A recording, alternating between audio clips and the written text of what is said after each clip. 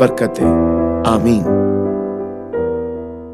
तो मेरा ईमान है कि आज के कलाम से हम सब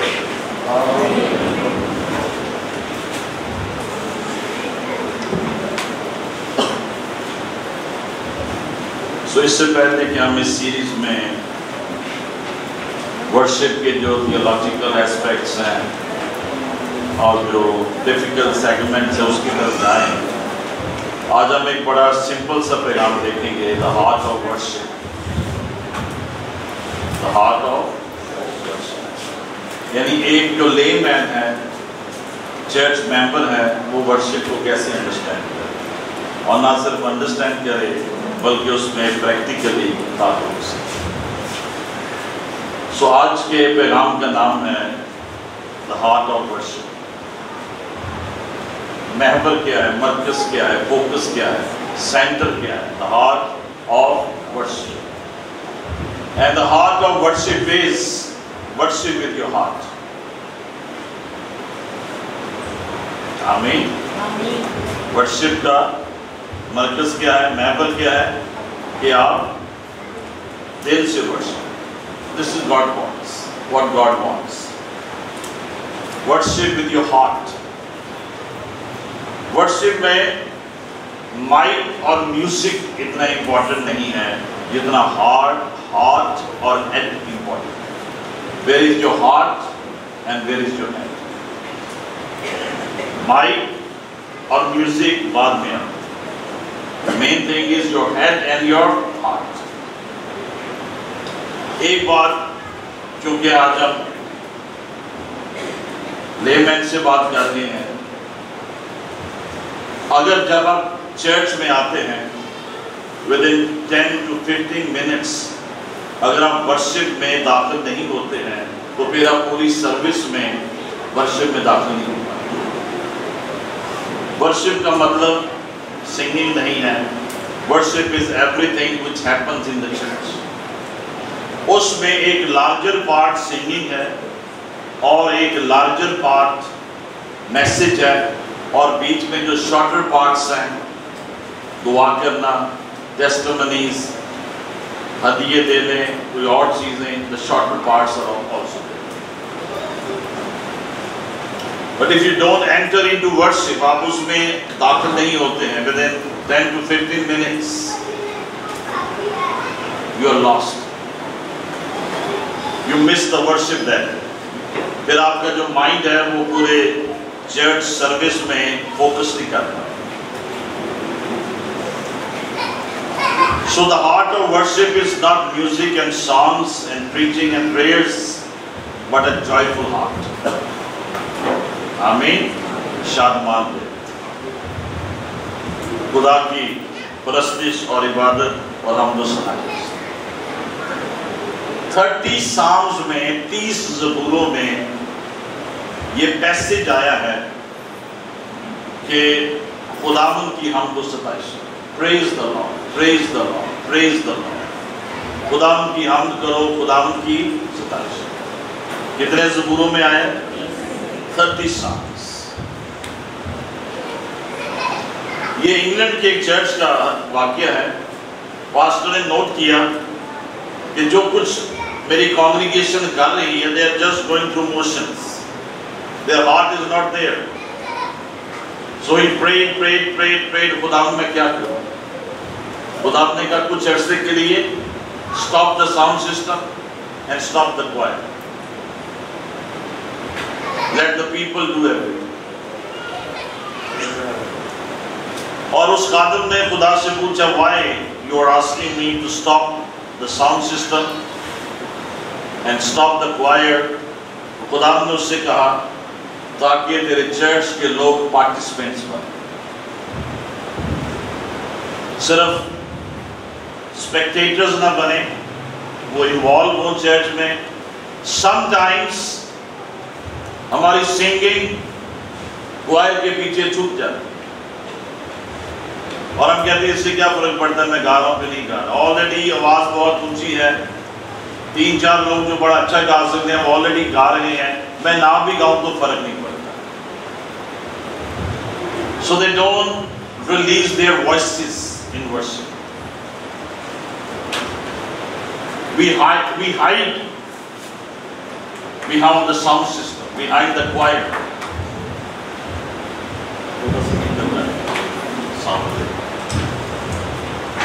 So we need to understand कि चर्च सर्विस में एक्सेलेंस होनी चाहिए, प्रोफेशनलिज्म होना चाहिए, लेकिन खुदा हम सब के लबों से हम तो सना सुनना चाहते हैं, शुक्रगुजारी सुनना चाहते हैं। The heart of the worship is worship with your heart. पूरे दिल से खुदावंद की हम तो सना करें और क्या बने? Participants. Worship is all about Jesus. Jesus is the center of worship. Jesus is the focus of worship. And when you worship, God is looking at your heart. जब आप चर्च में बैठे हैं, दुआएं कर रहे हैं, गीत गा रहे हैं, कलाम सुन रहे हैं, God is looking at your heart. खुदा रूह है और रूह है कि उसके परस्तार रूह और सच्चाई से करें, सुने नहीं, प्रस्तिश करें। So worship is all about Jesus. He is the center and He is the focus. Worship यानी इबादत इस बात का इजहार है कि हम यीशु मसीह की सच्चाई पर ईमान रखते हैं, वो रूह और सच्चाई से प्रस्तिश। यूहन्ना 4:24 आए, खुदा रूह है और जरूर है कि उसके परस्तार रूह और सच्चाई से। So before we go into the very details of this message, first of all look at your heart.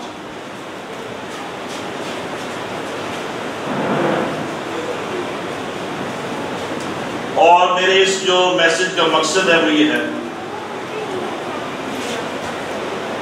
many churches make mistake in singing. Singing in the church is very important. It sets the pace for your blessing on that Sunday.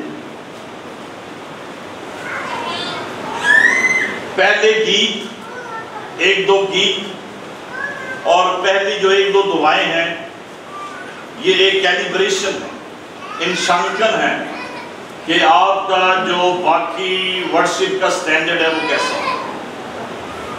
If you miss that, you reach nowhere. Some people focus on the imperfections.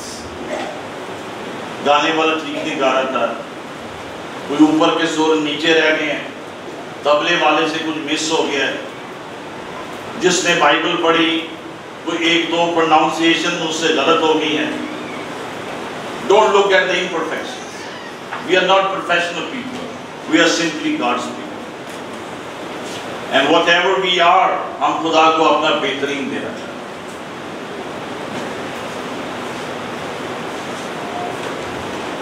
Paul हमें ये बताते हैं there are two dimensions of worship. Number one, to glorify God.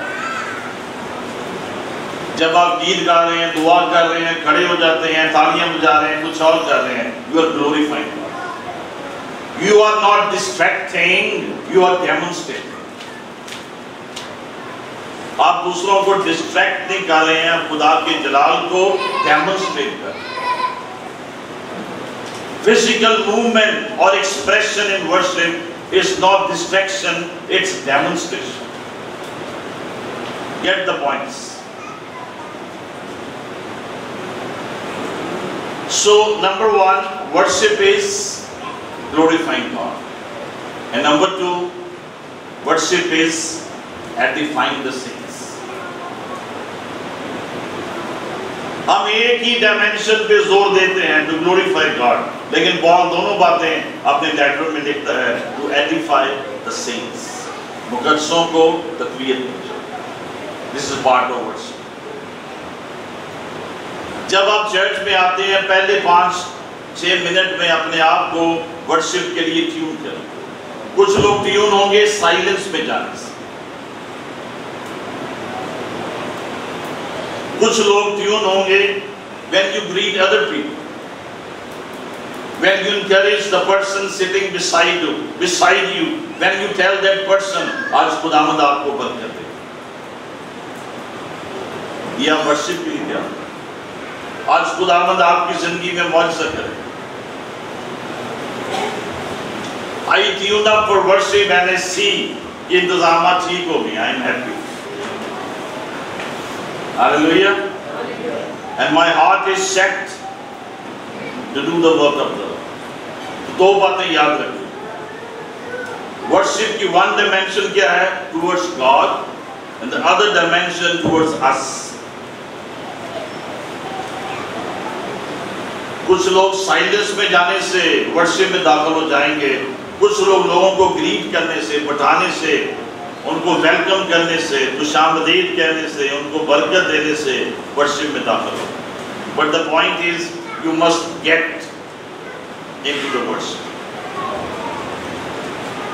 और अगर आप earlier इसमें दाखिल नहीं होंगे तो फिर आप दाखिल नहीं हो पाएंगे, क्योंकि इबादत जो है वो आगे बढ़ती चली जा रही है और वर्शिप का जो टेम्पो है वो आगे निकलता जा रहा है। When we come into the church or when we come for worship, we are not ready for worship.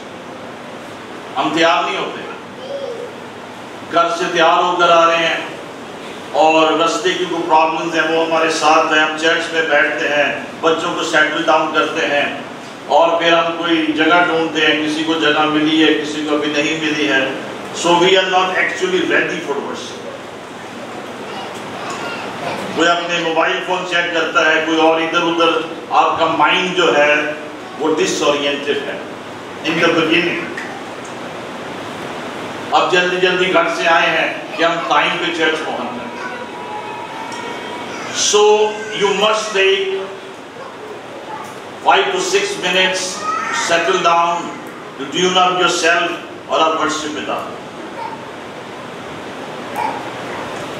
और many people when they come to church, their center and their focus is not Jesus. Some of us are frustrated, some are depressed, some are under stress, some are disheartened, and some are pathetic about life. मेरे साथ जिंदगी में ऐसे क्यों हुआ, मैं ऐसे हालात में से क्यों गुजरा। समॉल किस्म की जो बैकग्राउंड्स हैं हम उसमें आते हैं, हमारी तवज्जो और तरफ है। लेकिन जब हम चर्च में आते हैं हमने फौरी तौर पर अपने आप को ट्यून अप करना है, हमारी तवज्जो खुदावंद की तरफ से। When you're in the church, the distance between worship and your heart must be reduced. इसको reduce करें। And the more this distance is reduced, the more you can enter into the presence of God. For example, आप एक तारदार साज ले, anything, violin, guitar, sitar, anything. Almost अगर आप उसको रख दें, ट्यून करके रख दें, सुर में करके आप उसको रख दें और एक हफ्ते के बाद उसको इस्तेमाल करें, वो बेसुरा हो चुका। You need retuning. Why? लकड़ी है, वेदर है, एजिंग स्ट्रिंग्स हैं, तार जितने पुराने होंगे वो जल्दी बेसुरे हो जाएंगे, टेम्परेचर है, ह्यूमिडिटी है और फैक्टर्स उस पर अमल कर रहे हैं और वो पड़ा पड़ा क्या हो जाएगा, वो बेसुरा हो जाएगा। अगर कोई भी बेसुरा साज है उसे कोई भी माहिर भी बजाएगा उसके सुर ठीक नहीं होंगे। Problems with instrument. और ये बड़ी डिफिकल्टी है पास्टर्स के लिए कि जब लोगों के दिल बेसुरे होते हैं और हम उनको जब टच करते हैं तो उनमें से नेगेटिव आवाजें निकलती हैं। They are out of tune. So every week now and then आपके दिल को ट्यूनिंग की जरूरत है। आपके दिल को रीट्यूनिंग की जरूरत है ताकि जब माहिर उस्ताद के हाथ साजों को लगे तो आपके दिल के साथ बजने। Hallelujah. This is what church is. पूरा हफ्ता दुनिया आपकी जो दिल की ट्यूनिंग है उसे खराब कर देती है। ये मसला उसने ये कह दिया, फलां चीज हो गई, और आपका जो दिल है वो अनट्यून हो जाता है। But every Sunday when you come into church हम फिर आपकी ट्यूनिंग करते हैं। हम आपके दिल को ऐसा बना देते हैं कि कोई भी किसी भी तार को छेड़ेगा उसमें से सुर की आवाज आएगी। Hallelujah. This is the purpose of church, to do the retuning of your heart. You get it? If you get it, this is the whole message. दुनिया आपके जो दिल की ट्यूनिंग है, जो फोकस है, उसे खराब कर देगी। So you need to come again and again and again into church to retune, ताकि आप सुर में आ जाए। इसका मतलब है जब हम चर्च में आते हैं तो ये दुआ जरूर करें, खुदावंद मेरे दिल को आज भी ट्यून कर दे, ट्यून माय हार्ट, ताकि वो तेरे साथ कनेक्ट हो, so that I connect my heart with your heart. मेरे सुर तेरे सुरों के साथ में। हालेलुया। तेरे दिल की बातें मेरे दिल में उतर जाए।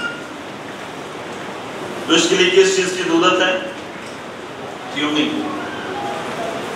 Hallelujah. If your heart is tuned, आप चर्च में जैसे ही एंटर होंगे, बैठे हुए या खड़े हुए, doesn't matter, आप खुदा के साथ कनेक्ट होंगे। टाइम जो लगता है आपके खुदा के साथ कनेक्ट होने में, वो ट्यूनिंग का time.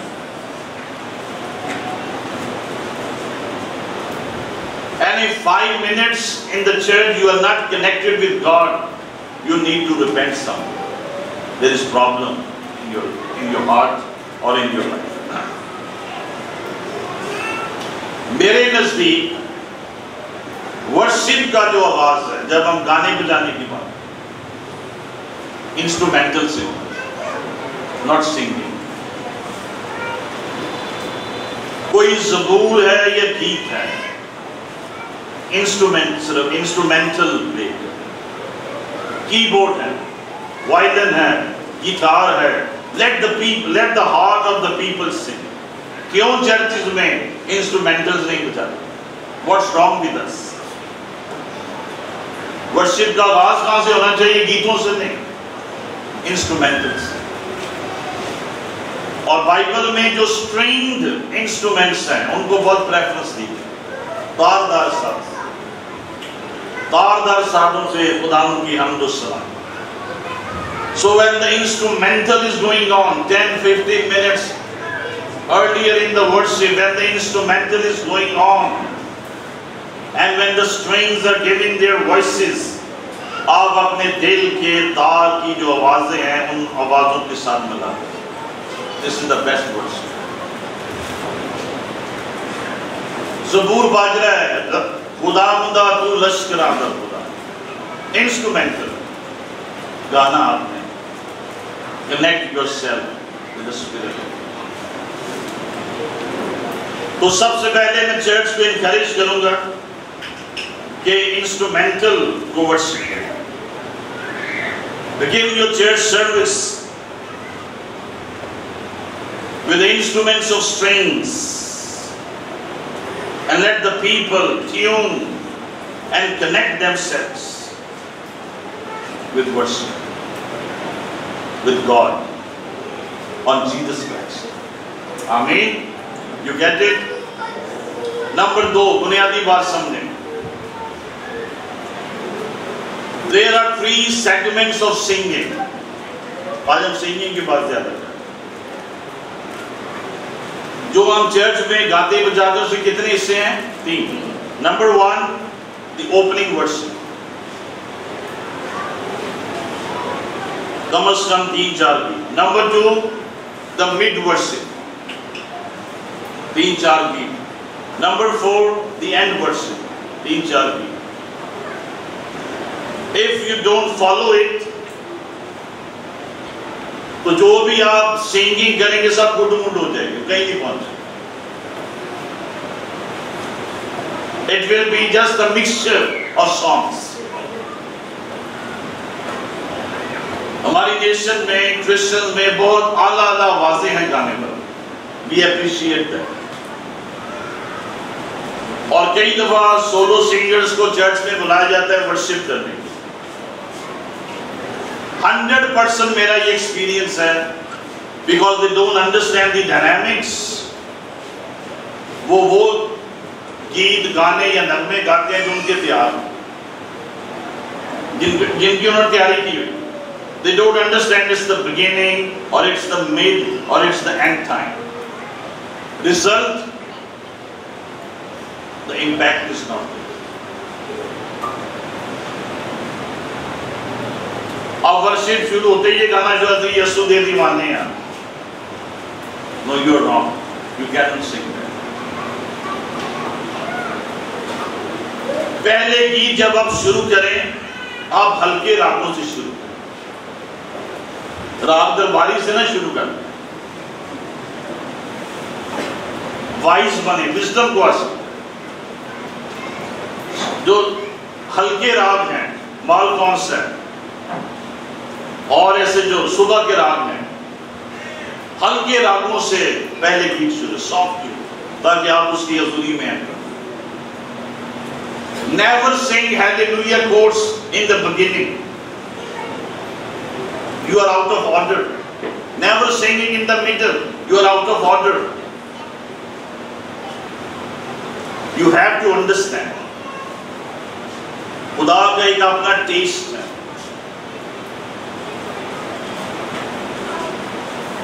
He wants us to worship His way. So the beginning songs must be inviting. लोगों के लिए आप वो दरवाजा खोल रहे हैं कि वो प्रस्तिश में दाखिल हो जाए. It's door opening. सबसे पहले क्या करना है आपने? Instrument. You get it? Number 2, starting के सॉन्ग्स कैसे हो? इनवाइटिंग. फॉर एग्जाम्पल, आ चुका हूं तेरे दर पर, आप दुआ के. ज़बूर 142, हर एक शय जो साह है नदी हमद करे. खुदावंदा तो लश्करांदा खुदा है. सॉफ्ट जो राग है. तेरी हैकल दे विच कीता, तेरी रहमत दे दे. तेरी नजात दे शौक दे विच होंदी बेहोश है. सो जो सॉफ्टर राग है उनसे शुरू. और ऐसे सॉन्ग्स हों, गीत हों, नगमे हों कि जो ऑडियंस है उनके दिल खुदा के लिए खुलते हैं, क्योंकि वो अभी वर्शिप में आए. If they are late, then it's their problem. Worship जो सॉन्ग लीड करते हैं वो पहले गीत में वो लोगों को बहुत दूर लेके जा सकते हैं, but the people are not ready. They are distracted, they are defocused, and they need time to connect themselves with God. फिर जब आप 3-4 या जितना टाइम आप ये गीत गा लेते हैं, आप मिड वर्शिप में पहुंच जाते हैं, फिर हाई नोट्स की गीत. तू मेरी खुशी है, तू मेरा मसा है, तू मेरी कुव्वत है. हाई नोट्स पे चले जिसमें स्टरिंग है, ज़बूर 103, या रब तू मेरी पनाह है, सो तू है मेरी मजबूत मेरा दिल है, शौकत दिलाल में गाऊं। हाई नोट्स पे चल, तेरी शान जलाली नासरिया, तेनू धन लोकी। असी रब दे बंदे हां ते रब सानू, असी लश्कर खुदा दे हां। ये मिंट के song. Christian writers and composers, when you write, you must know कि आप वर्शिप अगर लिख रहे हैं तो किस जगह के लिए वर्शिप है। It's the beginning और it's the mid worship और it's the end worship। और फिर जो कंपोजर हैं वो उसी के मुताबिक उसको डेवलप करें। Then you enter into the right dynamics of worship। So हमारे जो सिंगर्स हैं, सोलो परफॉर्मर्स हैं, they are great, but they need to learn and to know and to understand pitch को समझें, रिदम को फॉलो, लोअर नोट्स से higher notes की तरफ जाएं। अदरवाइज आप तो गाते चले जाएंगे, लोग वहीं रहेंगे। आपने लोगों को साथ भेजा, आपने लोगों को साथ, और स्पेशली जो गीत गाते हैं, remember you are not singing for the people, you are singing for God. आपके गीत पे लोग तालियां ना बजाएं, आपके गीत पे खुदा तालियां। आपको लोगों को ये कहने की जरूरत नहीं आप खड़े हो जाएं या बैठ जाएं या तालियां बजाएं, you are singing for God. आप इसलिए गा रहे हैं कि खुदा सुने ना कि लोग सुने। आप लोगों को एक रास्ता दे रहे हैं कि वो आपके गाने के साथ साथ गा सकें, but you are not singing for them. This is not worship. लोगों के लिए गाना कंसर्ट हो सकता है, कुछ और हो सकता है, वर्शिप नहीं हो सकती है। खुदा के लिए गाना जो है वो वर्शिप। जब आप खुदा के लिए गा रहे हैं तो आप ऑडियंस को क्यों मुखातब करते हैं? When you're singing for God, leave the audience। उनको डिक्टेट ना करें, उनके पास्टर ना बने, उनको लेक्चर ना दें, वो प्रस्तुत करें जो आपके दिल से निकले और खुदा के तख्त पे। और आपका नगमा सुनने के बाद खुदा आप पे खुश हो और आपके लिए तारीफ। Learn this thing. जिस दिन हमारे गाने वाले ये सीख लेंगे, पाकिस्तान के चर्च में वर्शिप आ जाए। We are not singing for the people, we are singing for God. You go deep down into worship. Forget about the people. ये सोचें कि बर्रा है, तख्त है, जलाल है, फरिश्ते हैं, हजूरी है, मामूली है, और मैं खुदा की हमद सुना कर। Forget about performance. ये लोग नहीं कहते तबला नहीं है। आप किस चीज के वर्शिप है? वर्शिप सिर्फ कीबोर्ड है या बाजा अपनी गा सकते, तबला नहीं है। वो दुनिया के म्यूजिक के लिए ठीक है, but the God is looking at your heart. God knows our weaknesses, so the main thing is clean your heart. तो जब आप मिड वर्शिप में दाखिल होते हैं, हम हायर नोट्स पे जाएं। तेरी शान जलाली नासरिया, तेरू धन लोकी। Number 3, when you reach the end of worship,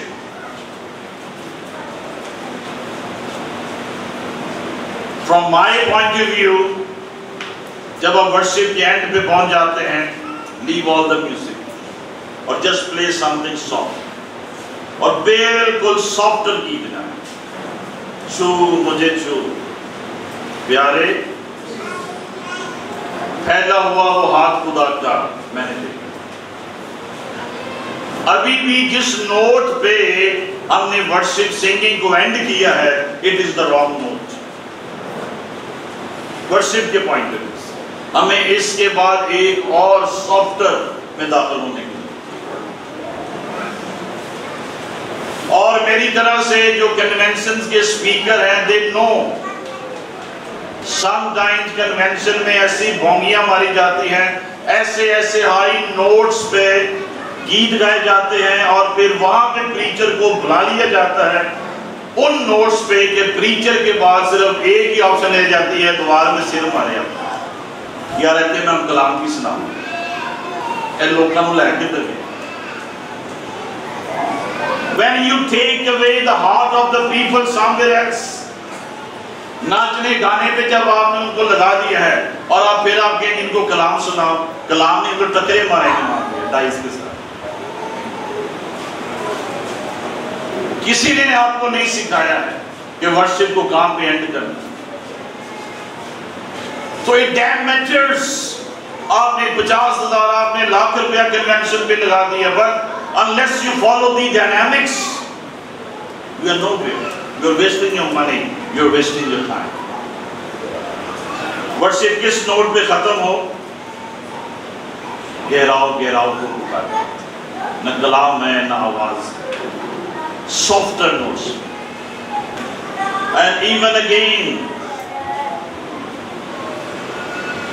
जो भी सिंगिंग लीड कर रहा है, एक स्टैंजा गाए and let the people sing the other stanza softly. Let the Spirit of the Lord come into their hearts. खुदा का रूह उनकी जिंदगियों में दाखिल हो, और खुदा का रूह जो है उनके दिलों को खोले, ताकि वो कलाम को रिसीव करने के लिए तैयार हो जाए। आमीन। Are you getting it? Simple बातें हैं, इसमें कोई मुश्किल बात नहीं। So what is the point? Tune my heart. From lighter rhythms, softer musics, inviting songs move forward to the praise and worship song. Thrill songs की तरफ चले। हर एक की कैपेसिटी मौजूद है, लेकिन अपनी अपनी जगह। And then when you have to close the worship in 45 or 50 minutes, जो भी आपके पास टाइम है, अब once again एक बड़े slower मोड की तरफ चले। आमीन। So चंद एक पॉइंट जो हम अंडरस्टैंड करेंगे, how to enter into worship। हमारे लिए बेहतर क्या है, हमारे लिए अच्छा क्या है, हमारे लिए जरूरी क्या है। Number 1, come to your church on time, ताकि जब आप वर्शिप शुरू हो आप उसमें दाखिल हो। जब 2, 3, 4 गीत निकल जाएंगे, बहुत कुछ निकल जाएगा। If you miss the early moments, you have missed a lot. Tuning का मसला हो जाए। मे भी जब आप वर्शिप में पहुंचे हैं, बिगिनिंग वर्शिप निकल गई है, इंस्ट्रूमेंटल्स निकल गए हैं, अब हम मिड वर्शिप में पहुंच गए हैं। अब हम उस टाइम पे जब जोश मारना चाहिए, लेकिन क्योंकि आपने वो सफर तय नहीं किया है, आप उस वर्शिप में दाखिल नहीं हो पाए। मे बी और may be not. So try to come early, try to be on time, ताकि आपको अच्छी जगह मिल जाए बैठने के लिए। And what is the point? That before the worship happens your heart is रिट्यून्ड, आपकी ट्यूनिंग हो जाए। इससे पहले कि गाना बजाना शुरू हो, दुआएं शुरू हो, इबादत शुरू हो, आपकी ट्यूनिंग हो जाए, आपके दिल की tuning. You know what happens? कई लोगों की ट्यूनिंग सरमन के बाद तक भी कंप्लीट हुई, और फिर वो बाद में भी आगे दिया दुआ कर दो है, दुआ कर दो है, कर दो इंज हो गया यार, उन्हें तो सारा कुछ दसिया कि इंज होना है, दुआ करो। तो आप सो रहे थे मीटिंग में। Don't come here for help, spiritual help. Come here for participation to glorify God. खुदा को जलाल देने के लिए है। अपनी जो रेफरेंस आपके अंदर है खुदा के लिए उसको मैनिफेस्ट करें, reveal, demonstrate, manifest the reference which you have for God. गाने से, जोर लगाने से और तरह से। Sometimes physically और इमोशनली जोर लगाने से आप स्पिरिचुअली भी और मेंटली भी उस रैंडम में दाखिल होते हैं। It's not basic. जोर लगाना गीत में, दुआओं में आप उस रैंडम में दाखिल हो। आपकी स्पिरिट जोर लगा रही है ताकि आप हर तरह की रुकावटों को दूर करते हुए आपके दिल का और वर्शिप का जो फासला है वो कम। दुनिया में 6 दिन डिस्टेंस क्रिएट कर देते हैं between your heart and God's heart. आपके दिल और खुदा के दरमियान 6 दिन फासला क्रिएट कर देते हैं। और अब ये फासला 6 मिनट में नहीं खत्म हो। You can't be to church again with a distance in your heart. और आप ये नहीं कह सकते डिस्टेंस नहीं है, because the world always pulls you against God. दुनिया हमेशा आपको खुदा के खिलाफ खींचती है। This is what Romans 1st chapter is. दुनिया हमेशा आपको खुदा के अगेंस्ट खींचती है। चर्च आपको खुदा के 6 दिनों का फासला हमने कुछ घंटों में कवर करना। कुछ लोग कहते हैं भाइयों की इबादत बड़ी लंबी हो जाती, थोड़े फासले भी बड़े लंबे हो जाते, आप बहुत दूर निकल जाते। 1 घंटे में कोई फासला नहीं तय होता। इसलिए बहुत से लोग जो छोटे टाइमिंग के चर्चेज में जाते हैं 1 घंटे फारग भी हो जाते हैं। तुसी फारग ही फारग, तुसी इधरों भी फारग हो उधरों भी फारग। तो तुसी चर्च ना आया करो, घर ही रहा करो, फारग हो, तुसी फारग रहा करो। ये इतनी जल्दी नहीं सब कुछ हो जाता। ये चट मंगनी पट ब्याह वाली बात नहीं। It takes time. डिटैचमेंट्स हैं, आप ब्रेक कर रहे हैं, फिक्रें हैं, ख्यालात हैं, तसव्वुरात हैं जो नेगेटिव हैं, वो आप ब्लॉक कर रहे हैं। Not this thing now, not this thing, ये सोच नहीं। इन 2-3 घंटों में मेरा एक ही फोकस है और वो क्या है? यीशु मसीह। आमीन। You get it? Come early. It's better for you. Number 2, center your heart in the worship. Worship is the matter of heart. ये दिल की बात।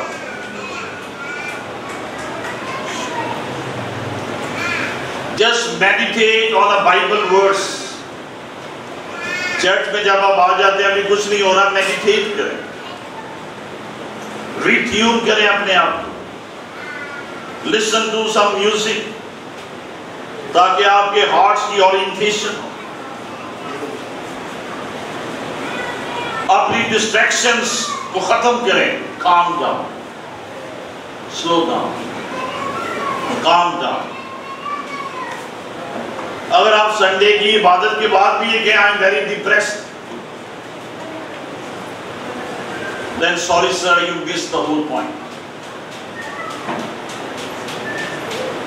हम आपको चार्ज अप नहीं कर सकते, हम आपको रिवाइब्रेट नहीं कर सकते। When you connect yourself with the living fountain, वो आपको अपनी रूह से चार्ज अप कर देगा, वो आपको अपने आप से भर देगा। And believe one thing, believe one thing, believe one thing, जब आप अपने लिए कोई भी दुआएं करते हैं जो बाइबल के पैरामीटर्स के मुताबिक है, खुदा जरूर जवाब देगा। खुदा जरूर जवाब देगा, खुदा जरूर जवाब देगा। वो तेरा जरा जरा मतलब पूरा करे।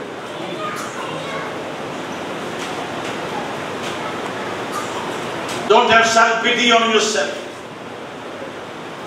Jesus is our merit. खुदावंद यीशु मसीह आपकी जो भी नीड्स हैं उनका जवाब दे। Maybe it's today or maybe it's tomorrow or it's next month. Keep on praying, keep on asking, and God will give answer to your prayers. So center your heart, focus your heart on Jesus Christ. बस अपने ईमान के पानी और कामिल करने वाले यीशु। मेरा ये personal point of view है। फॉर द बिगिनिंग वर्शिप ज़बूरों से अच्छा कोई और मटीरियल नहीं। Psalms are the best. जिन ज़बूरों की रागे नहीं बनी उनकी भी बनानी चाहिए। Psalm book is the worship book of the Jews. खुदा यीशु मसीह भी गाते थे, अंजील मुकद्दस में लिखा है। So if you sing, you shouldn't be shy. आपका यीशु भी जमीन पर गाता रहा है और ज़बूर गाए उन्होंने। बाइबल में हवाला जात मौजूद हैं। And he used to sing like the Jewish liturgy from the book of Psalms. मेरी समझ से बाहर है कि आज के गाने बजाने वालों को ज़बूरों से क्या एलर्जी है, या कुछ स्किन डिजीज शुरू हो जाती है, या कोई और प्रॉब्लम है। एक डिवाइन चीज हमारे पास है, हम उसे क्यों नहीं यूज करते? इसके अलावा भी बहुत अच्छे गीत हैं, लेकिन भोंगे गीत। हर बेकार गीत आप टीवी पे देखते हैं। Have they lost their minds? What's wrong with our worship? What's wrong? The point is our hearts has gone wrong. जब तक सेल्फ इंपॉर्टेंस, सेल्फ प्रमोशन, खुद नुमाई, ये चीजें हमारे अंदर से मरेगी नहीं, हकीकी परस्तिश जन्म नहीं ले सकती।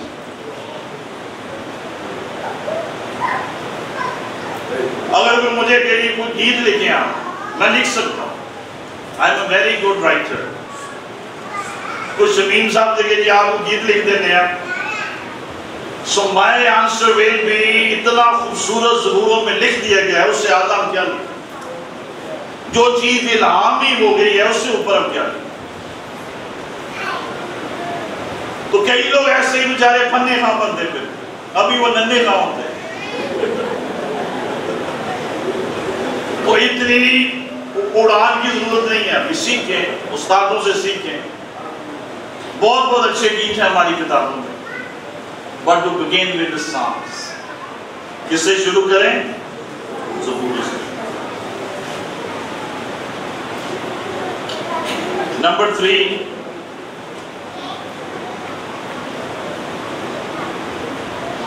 when you come into the church service, make most use of the first moments. जैसे मैंने पहले कहा, शुरू के जो 10-15 मिनट हैं वो बहुत important.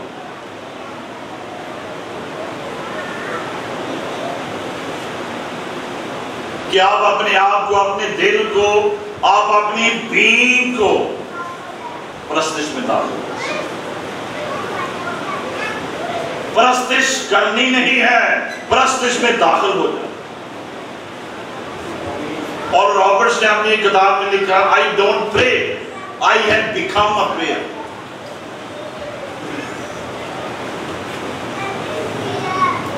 I don't worship, I have become a worshipper, और आई हैव बिकम वर्शिप। खुदा से परस्तार ढूंढता जरूर सच्चाई से। No church service is perfect. किसी आप चर्च में जाएं और ये सोचें कि मैं यहाँ जाते ही खुदा में खो जाऊंगा, तो आप कभी नहीं खोएंगे। हर चर्च मीटिंग में कोई ना कोई डिस्ट्रैक्शन हो, कोई बच्चे आएंगे, कोई बच्चे जाएंगे, कोई बच्चे रोएंगे, कोई बच्चे ये करेंगे, कभी साउंड सिस्टम खराब हो जाएगा, कभी बंद हो जाएगा, कभी लाइट चली जाएगी, कभी गाने वाले से कोई मिस्टेक हो जाएगी, कभी दुआ करने वाला किसी और मोड पे चला जाएगा, कभी मीटिंग प्रिसाइड करने वाला कुछ उल्ट पुल्ट भी कह जाएगा। many imperfections will happen। America पे चले जाएं या चांद पे चले जाएं, चर्च में इम्परफेक्शंस हो। चाहे आप विक्रम पे चले जाएं, विक्रम ने अपनी ट्रैजेक्टरी लूज कर दी, वो किसी और ट्रैक पे चला गया, अभी वो लैंड करने ही वाला था, एक मील पीछे रह गया। और आज इस तरह विक्रम, बहुत से विक्रम चर्च में भी बैठे हैं, वो लैंड होने से पहले अपनी ट्रैजेक्टरी लूज कर देते। कुछ लोगों को घर में जाके समझ विक्रम इसलिए चांद पे नहीं उतर सका, वो एक ट्रैजेक्टरी जो थी, अपना एक ट्रैक जो था वो मिस कर 9 बिलियन का प्रोजेक्ट था। और ऐसे ही बहुत से ईमानदार अपना ट्रैक मिस कर जाते हैं और वो लैंड नहीं करते। पंजाबी के अंदर वेले दिए नमाजा वेले दिए पढ़ते, उन्होंने विक्रम जरा टकरा मार देते मैं कितने दे लैंड कर। So the point is distraction आपको डिफ्यूज ना करे, कंफ्यूज ना करे। Take it as the beauty of the church service. We should go for perfection. We should go for excellence. But church must not demand polished excellence. Errors and mistakes only, because we are common people. हम कोई music में PhD नहीं है, हम किसी और तरह की चीजों में, so we are common people. We are common men. We can make mistakes. Don't let the mistakes distract you. Don't sing by saying, आज वर्शिप का मजा नहीं आया यार, बंदा पता नहीं किधर जा रहा है, वो यार वो किधर नहीं जा रहा है, तू किधर जा रहा है, असल चीज तो तेरी है, ऐसा मतलब तू किधर भी नहीं जा रहा। For my worship, I depend on nobody. अगर मैं अपनी वर्शिप के लिए, खुदा के लिए जो मैंने वर्शिप करनी है, मैं किसी पे डिपेंड कर रहा हूं, then I am a lame person. These people are here to encourage you, to charge you up, to lead you, to guide you, but to connect yourself with God is your responsibility. एक गीत का या दुआ का या कलाम में कोई तलफ़्फ़ुज़ गलत हो गया है, इसका मेरा जो खुदा के साथ कनेक्शन है उसमें कोई फर्क नहीं। बहुत पुरानी बात है, मैं इसकल साहब के चर्च में एक सेमिनार था, जब वो पतला चर्च था, तो वहाँ पे मैं लीडरशिप पे सेमिनार दे रहा था, तो हवाला पढ़ते हुए तोहमत को मैंने तहमत पढ़ दी। तो यू कैन अंडरस्टैंड कि आप इसकल साहब के चर्च में हो और आप गलत पढ़ जाएं, तो फिर आप अंदाजा लगा सकते हैं क्राउड को सेटल डाउन करने में भी time, but it didn't affected me any centimetre. Okay, mistake is there, but when we are connected with God, let's keep on doing what we are doing. मैं बाटा के एक चर्च में message दे रहा था, एक बड़ा शैंगलियर बिल्कुल इधर ऐसे लगा हुआ, अभी मैं मैसेज के मिड में पहुंच था, तो नीचे आ गई सारी लाइटें एवरेज। तो मैं भैन भरावां नूं कहंदे थे प्यारे में पै गए ने थे प्यारे तो let's continue what we are. ये बड़ी छोटी चीज, हमें डिस्ट्रैक्ट नहीं करना, किसी के ऊपर नहीं गिरा, किसी कुछ नहीं हुआ, तो जमीन दे आके डिग्गा, कदमां च ही आ गए हो, कोई जेड़ा आ ही गया माहिर है, तुसीं अपना फोकस ना loose. Where is your focus in worship? Tune up your hearts with God. और जैसे आखिरी बात, जैसे पहले मैंने कहा, फिजिकली अपने आप involve. If you are being distracted too much, problems, tension, घर में ये हो रहा है, मसले मसाइल, फिजिकल एग्रेशन में जाए, ज़बूर गाएं, तालियां बजाएं, खड़े हो जाएं और feel the presence of God, feel it passionately। और जब आप पुश करके अपने आप को वर्शिप में ले जाएं, and when you will get into it, God will touch you and God will bless you। Although हम ये कहते हैं वर्शिप या इबादत का ये मकसद नहीं है कि खुदा हमें बरकत दे, but yet खुदा हमें बरकत देता है। कौन सी देता है, कैसे देता है, कब देता है, ये उसका डिसीजन। आपने बैनियन का लेटेस्ट मैसेज सुना होगा। उस मैसेज में उसने कहा, today I repent from preaching the prosperity gospel. आज मैं इस गुनाह से तौबा कर रहा हूं। मैंने सारी जिंदगी प्रॉस्पेरिटी गॉस्पेल को प्रीच किया, मैं गलत था और मैं गलत करता रहा। जब हम लोगों से ये कहते हैं $1000 दें, इतना पैसा दें, खुदा को इतना देगा, we are wrong and I confess my sin before God। Hallelujah। देर आए दोस्त। When you get the real understanding of God, then you understand worship is not money and blessings and homes, although it will come। Focus is not this thing कि मैं ये करूंगा तो खुदा मुझे ये दे दे, $100 दूंगा मुझे $1000 मिल जाए। Focus is not this, focus is Hymnal, आलमे बाला की चीजों के ध्यान।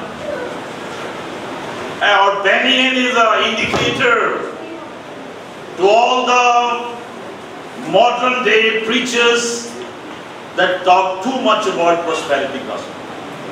हम इस बात पर ईमान रखते हैं, खुदा देता है, खुदा बहुत देता है, खुदा हमारी हर जरूरत पूरी करता है, but we don't live for prosperity, we live for the gospel।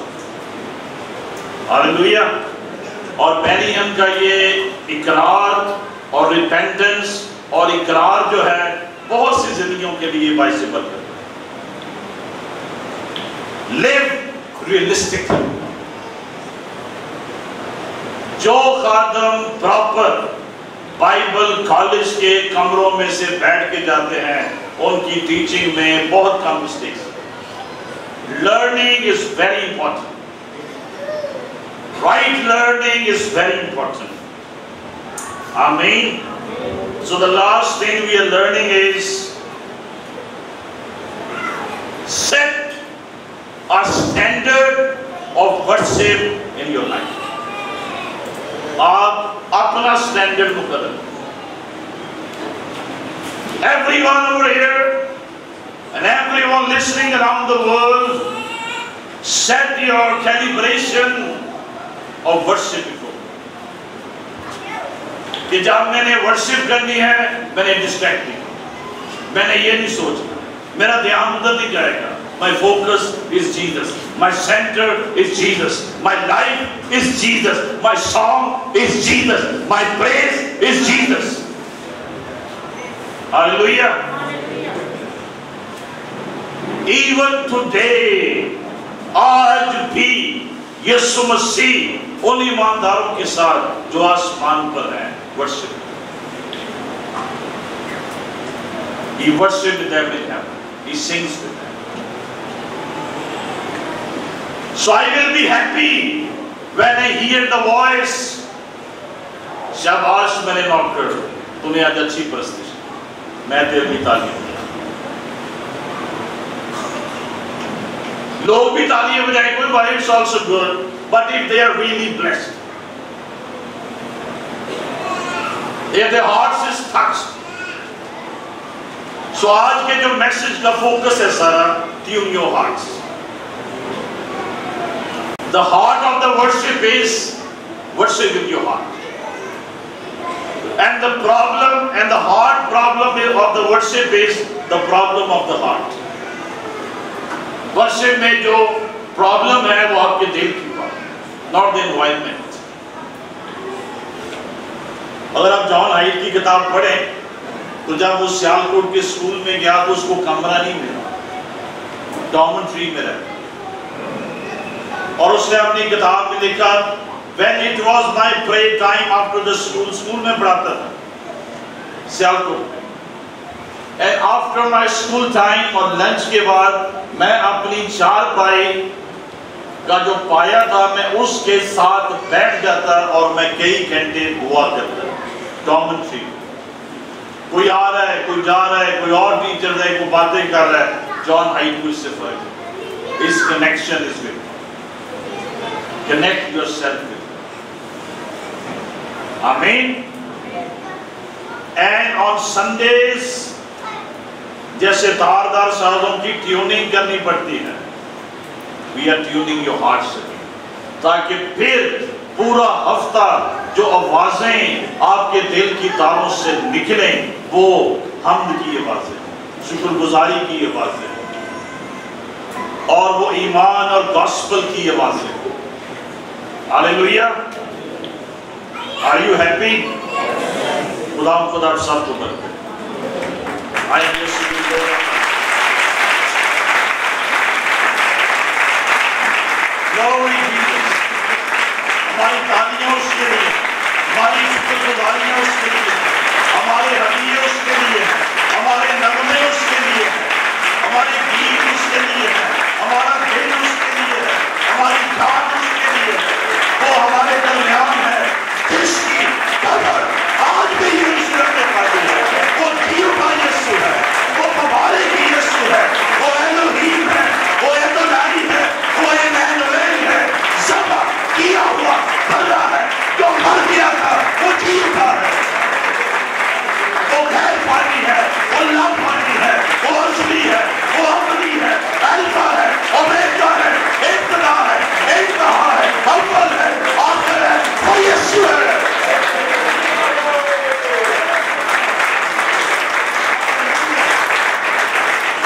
Glory Jesus. I hold on by you.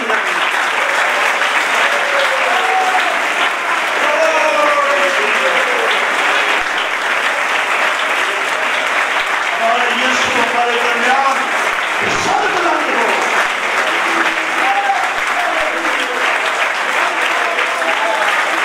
Glory Jesus.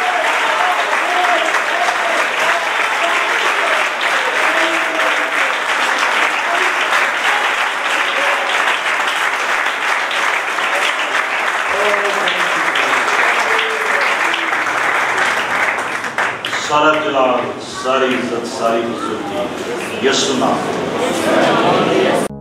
यकीनन इस पुरअसर पैगाम के वसीले से आपको बरकत मिली है। अगर आप अब तक किसी तरह के हालात, मुश्किलात या गुनाह के बाइस परेशान हैं, तो आज ही खुदावंद यीशु मसीह के पास आएं। खुदावंद यीशु ने फरमाया है, ए बोझ से दबे लोगों, मेरे पास आओ, मैं तुम्हें आराम दूंगा, तो तुम्हारी जानें आराम पाएंगी। मैं इसलिए आया कि तुम जिंदगी पाओ और कसरत से पाओ। अगर आज आप अपने गुनाहों का इकरार करने और उनको तर्क करने के लिए तैयार हैं, तो खुदावंद यीशु आज ही आपकी जिंदगी में दाखिल होकर नई जिंदगी का तजुर्बा बख्शेंगे और आप खुदा के बेटे और बेटियां बन जाएंगे। वो आपको नजात, जिस्मानी शिफा, रिहाई और बरकत देंगे। नजात के लिए इकरार मुंह से किया जाता है और ईमान लाना दिल से होता है। आप मेरी रहनुमाई में इस दुआ को दोहराएं, खुदावंद यीशु, मैं पूरे दिल से ईमान लाता हूं कि तू मेरा शख्सी नजात दहिंदा है। तूने सलीब पर मेरे गुनाह अपने ऊपर उठा लिए। इतने बरसों तक मैंने गुनाह, गंदगी, गुलामी और नशे में जिंदगी बसर की।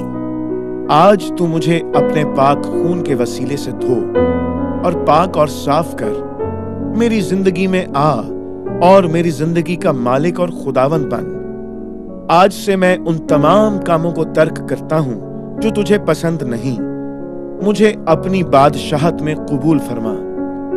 मैं इस नई जिंदगी के तजुर्बे के लिए तेरा शुक्र करता हूँ। खुदावंद यीशु मसीह के नाम में, आमीन।